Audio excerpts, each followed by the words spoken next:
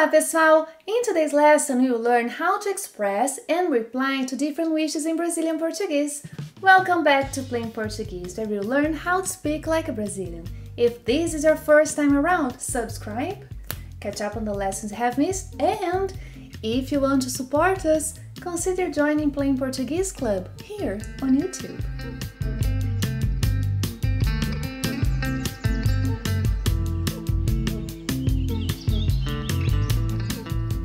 Picture this. A Brazilian friend is going to travel and you want to wish her a good trip. How can you do that in Portuguese? Our safest option is boa viagem. Boa viagem. Boa viagem. Well, if you want to use the verb desejar, wish, don't forget to use the subjunctive as you learned some lessons ago, huh? Desejo que tenha uma boa viagem. Desejo que tenha uma boa viagem. You can simplify. Tenha uma boa viagem.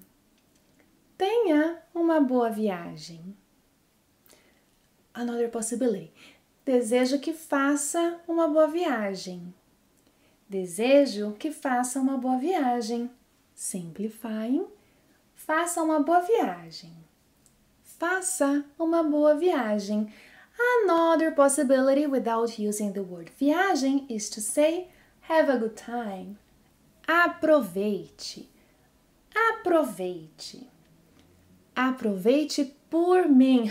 This is not rare. Aproveite por mim. Aproveite por mim is like enjoy the trip as if you were taking me with you, taking me along. Aproveite por mim. Have fun. Divirta-se. Divirta-se.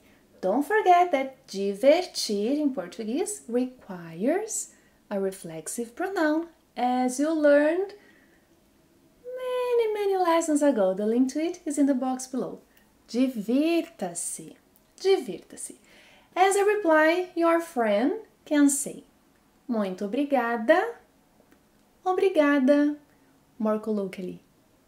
Obrigada. Valeu. Yes, and don't forget, if your friend is a man, he will say muito obrigado. Obrigado. Obrigado. Valeu. Well, your friend just texted you saying that she's exhausted from the flight. Yeah, she wants to rest. Wish her a good sleep, a good rest. Bom descanso. Bom descanso. Durma bem. Durma bem. Durma com os anjos. So literally, you are wishing your friend to sleep with angels. Yeah, durma com os anjos. To little kids, we often say, durma com os anjinhos. Durma com os anjinhos. Well, to return the good wishes, your friend may thank you first and then say, igualmente. Igualmente. This is rather formal. Igualmente. Or, para você também. Para can be shortened to pra. Pra você também. Pra você também. Here we can even omit this para. Yeah, it's somehow implied. Você também. Você também. And colloquially, você, in some cases, may be shortened to se. Você também. Você também. Durma bem. Você também. Você também. You found a last-minute deal online and you bought a ticket to meet your friend. You two made plans to have dinner together, you are at the restaurant and you want to celebrate your friendship. So raise your glass and say, a nossa amizade, a nossa amizade. Or you can drink a toast to your friend. A você, yes. Or you can simply say, saúde, saúde, saúde, Bia. But shouldn't I say saúde when someone sneezes? Yes, well, We say saúde when someone sneezes. Saúde. And we can also say saúde when drinking a toast to someone or when making a toast, yes. Saúde. Saúde. Dinner has been served. Now it's time for bon appétit. Bon appétit. It seems that your friend caught a stomach virus. Wish her to get better soon. Melhoras. Melhoras.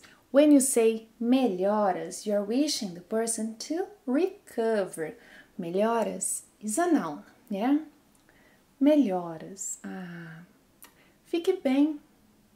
Fique bem. This is another possibility, yes, like get better. Fique bem. Your trip has come to an end and now it's time to wish each other well, yes? Tudo de bom. Tudo de bom. Se cuida. Se cuida. Muito bom, muito bom. There are some other wishes with bom, boa. Let's take a look. Bom fim de semana. Bom fim de semana. Bom because the word fim is masculine. O fim. Bom fim de semana. Bom fim de semana. Or bom final de semana. Both mean the same. Bom final de semana. Bom descanso. Bom descanso. Yes, but if your friend has plans to go to the beach, to the park, to the museum, bom passeio. Bom passeio. Maybe your friend will work on the weekend. I don't know. Bom trabalho. Bom trabalho. Or maybe your friend will take some lessons. Boa aula. Boa aula. Bons estudos. Bons estudos. Bons estudos. Gostaram da aula de hoje? De qual expressão vocês mais gostaram? Digam-me nos comentários. Obrigada por assistir a mais uma aula e até a próxima. Bons estudos! Tchau!